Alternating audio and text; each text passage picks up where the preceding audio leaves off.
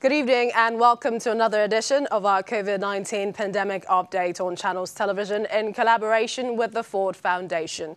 I'm Millicent Nwaka. Here are some of the highlights this hour. Today, PTF briefing holds worries over increasing spread of infections among health workers nationwide.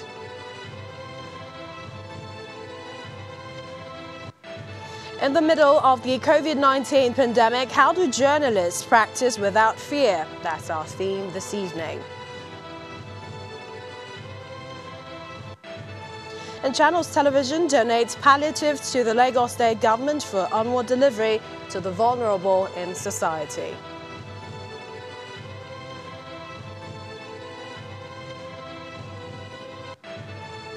US and UK researchers discover recurring COVID-19 mutations.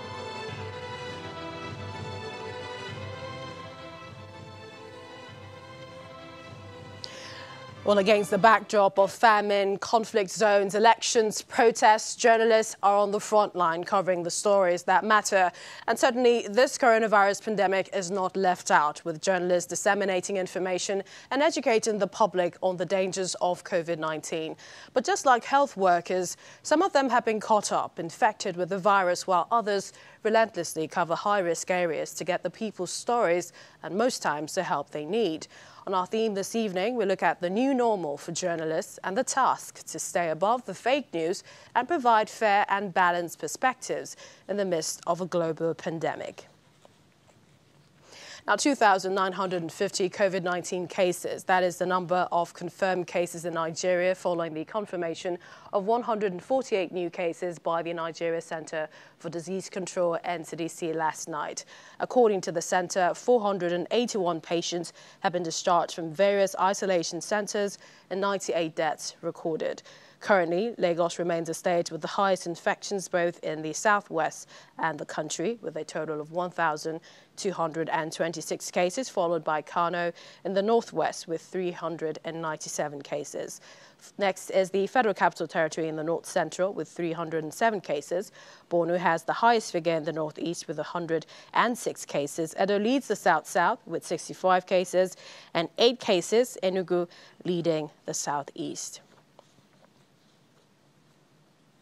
And now, Babajide Ogunsanwo, Channels Television's data analyst, is here with us. Good to see you. It's always great to be here. All right. Now, let's talk about Kano. There seem to be major concerns in that city.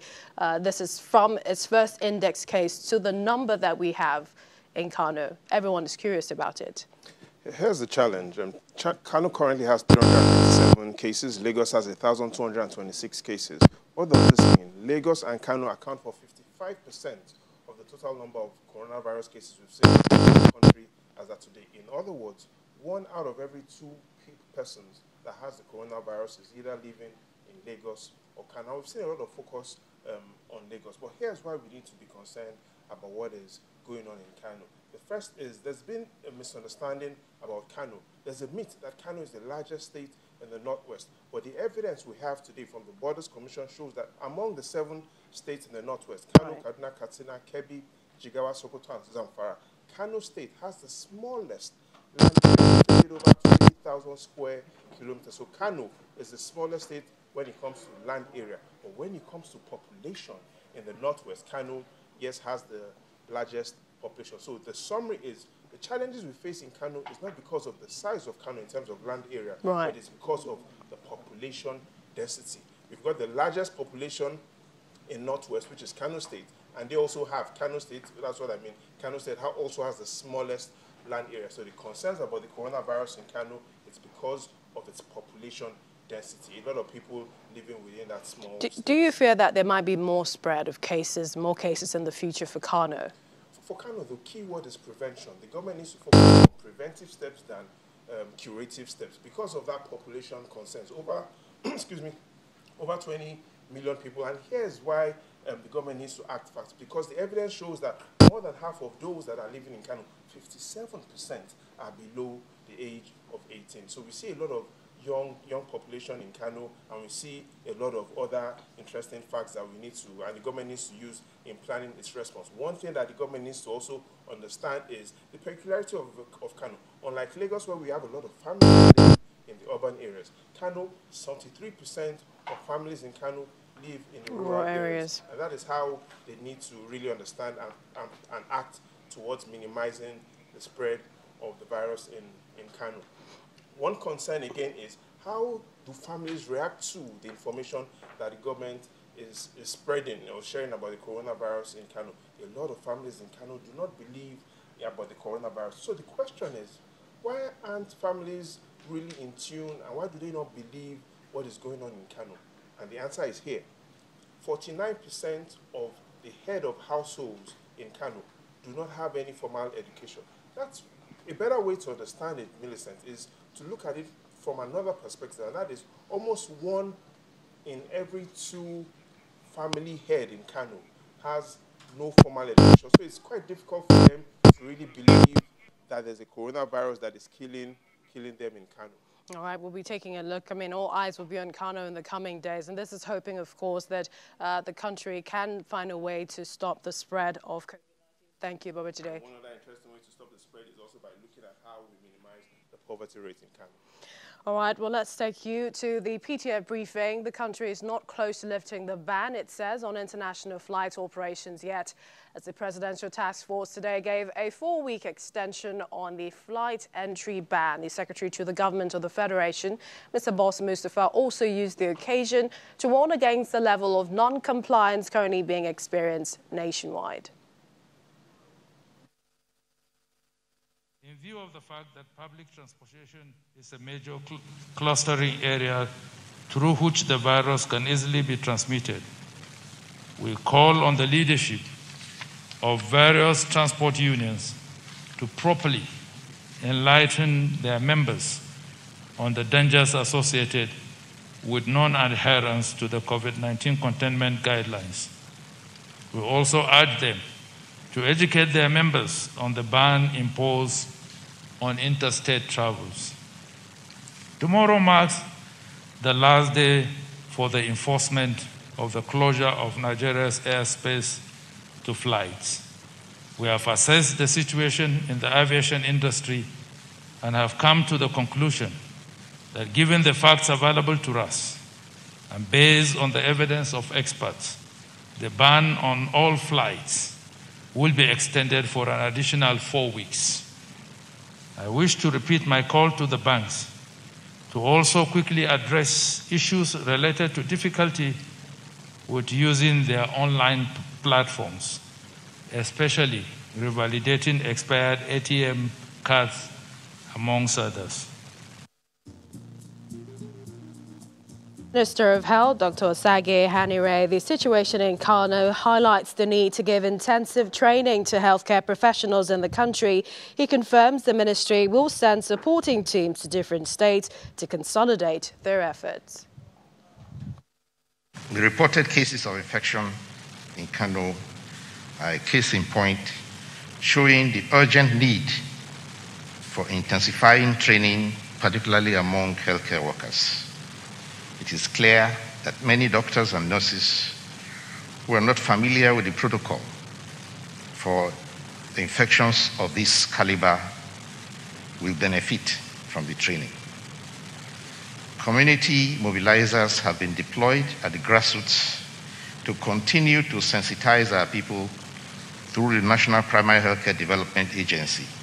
We are encouraging and supporting states to increase the number of isolation centers nationwide and also the quality of the isolation centers. And we're extremely grateful to corporate organizations and philanthropists who have donated isolation facilities, diagnostic equipment, commodities, and sundry supplies relevant to our response effort to COVID-19 threat. Now, there's been a slight delay in the return of Nigerians voluntarily returning to the country from the United Arab Emirates as a chartered plane conveying them made a U-turn to base after a pregnant woman was delivered of a baby on board with some complications. The chairman of the Nigerian in Diaspora Commission confirmed to Channels Television that the plane, which was scheduled to arrive 3 p.m., had to make a return for the woman to get medical attention. She explains that she's currently being treated in a Dubai hospital while the Nigerian ambassador in Dubai and officials of the embassy are in touch with the mother and child who are said to be in good condition. The plane conveying the voluntary returnees are now expected to arrive in Nigeria at 7 p.m. Well, according to the World Press Freedom Ranking, Nigeria moved up 5 steps, ranking 115 among 180 countries.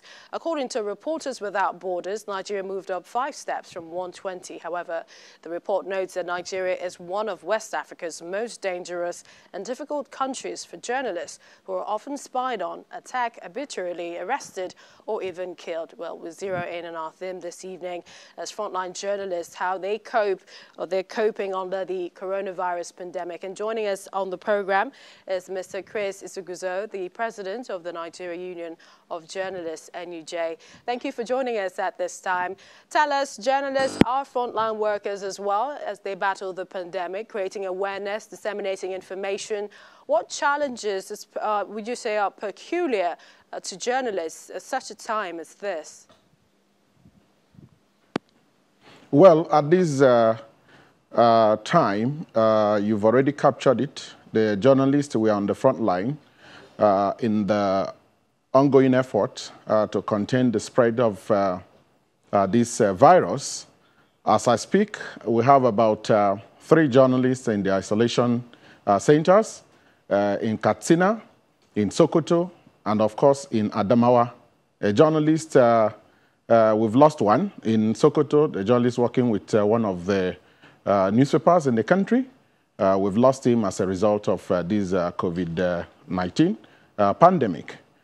Clearly, just like the health workers, the journalists, we are on the front line because the nation is clearly looking up to us to inform, educate them, enlighten them, and of course mobilize them as far as this rampaging pandemic is concerned.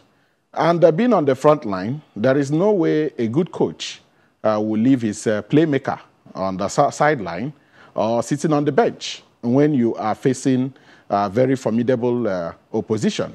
The journalists, the media workers, we are like the playmakers, and we cannot be relegated to the background.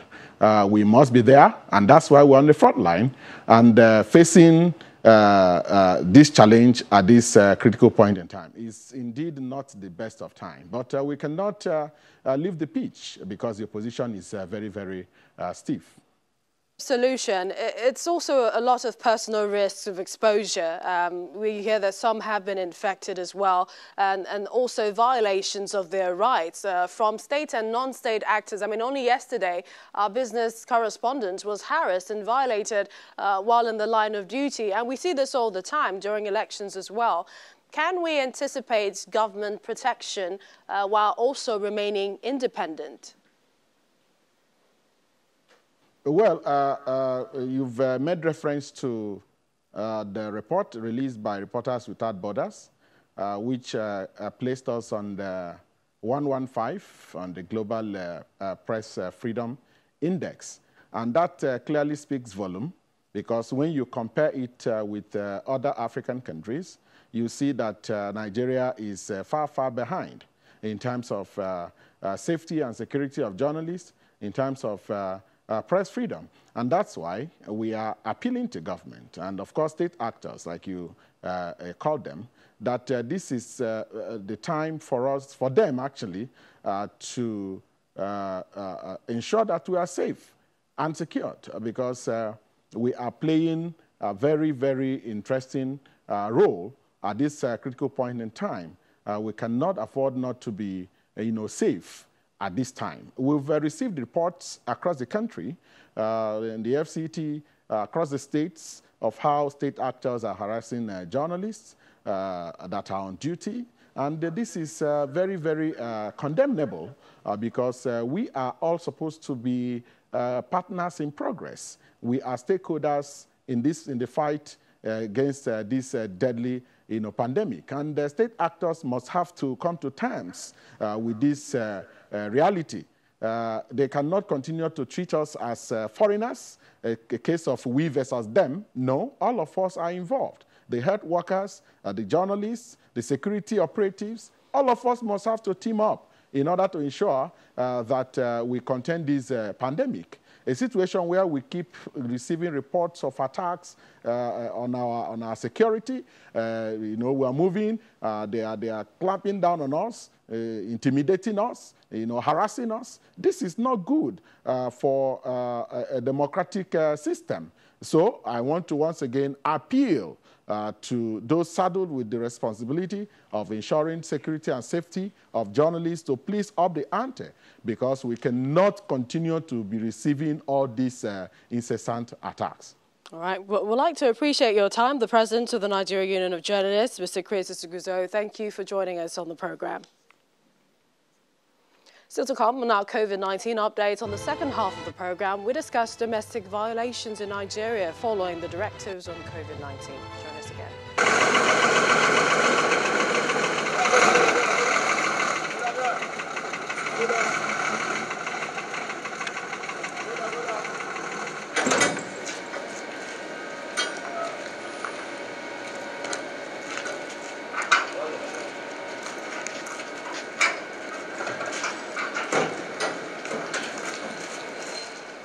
Your multiple award-winning station, Channels Television Media Group, today donated a truckload of food items to the Lagos State government for distribution to the most vulnerable group in the state. The items include 100 bags of 50 kilograms of rice, 300 bags of 25 kilograms of rice, 250 cartons of noodles, 250 cartons of spaghetti, and 75 cartons of vegetable oil.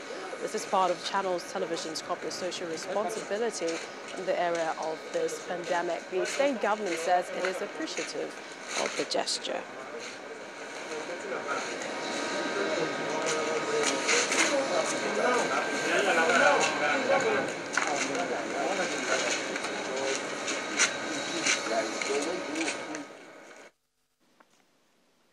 Now, the United Nations has warned of a shadow pandemic with rising reports of physical and verbal abuse in homes around the world because of the coronavirus lockdowns. In Nigeria, domestic and sexual violence experts say they have seen an increase in the number of people asking them for help. The Lagos State Domestic and Sexual Violence Response Team says it has added extra handlers on its hotlines to cope with the number of calls that they are getting, according to the report.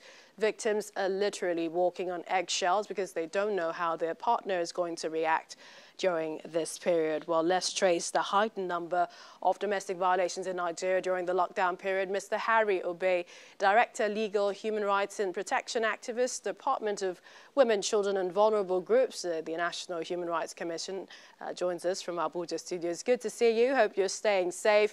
Tell us about the statistics of the number of domestic violence cases in Nigeria, especially during the government-instituted lockdown.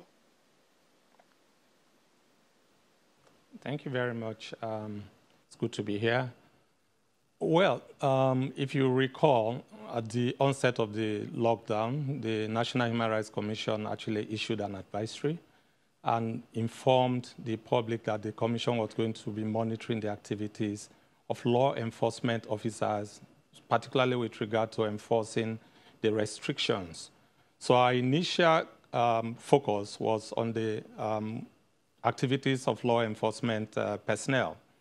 But we realized shortly into the our activities that there was so much report coming in about sexual and gender-based violence, especially within the domestic space. Like the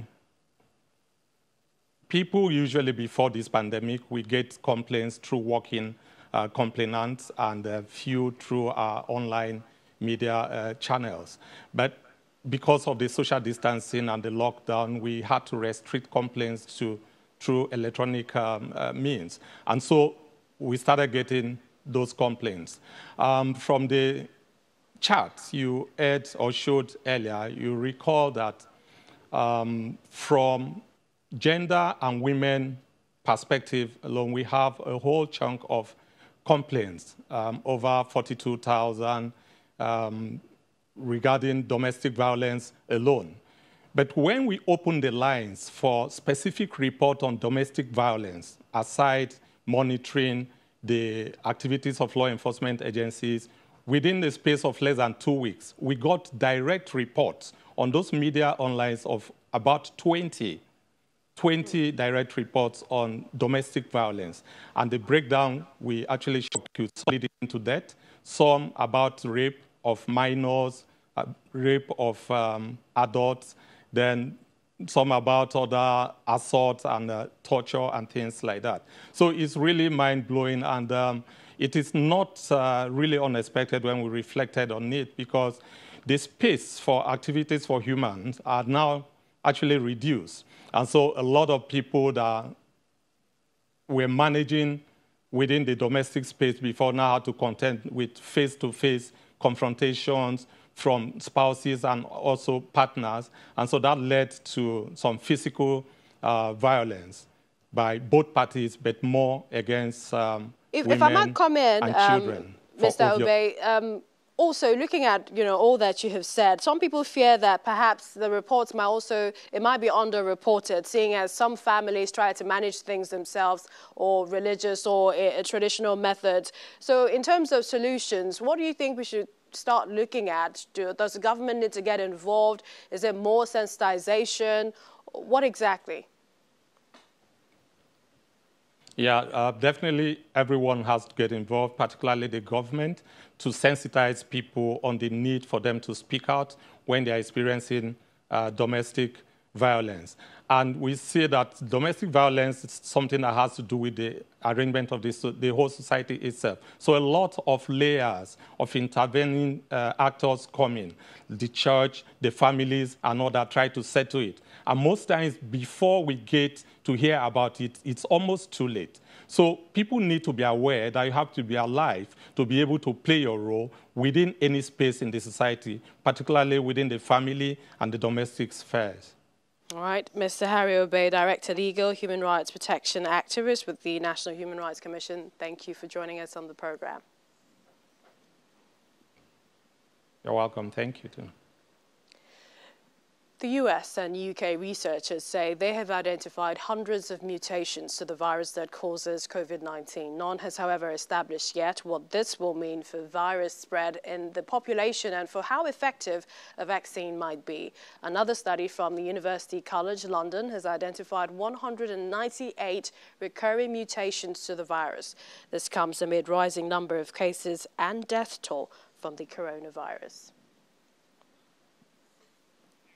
And the NCDC continues to work closely with states. You can find the latest national strategy to scale up access to coronavirus disease testing in Nigeria, also other public health advisory. The website comes alive with all the information and regular updates. Also, the live feed of the World Health Organization's website. Each moment, there are regular updates, the strategies, also the public health response. You can take a look at some of the guidance there for strategic action. And that's our COVID-19 special edition on Channels Television in collaboration with the Ford Foundation. Thank you for watching. I'm Millicent Walker. Another update comes your way again at 9 p.m. Stay safe.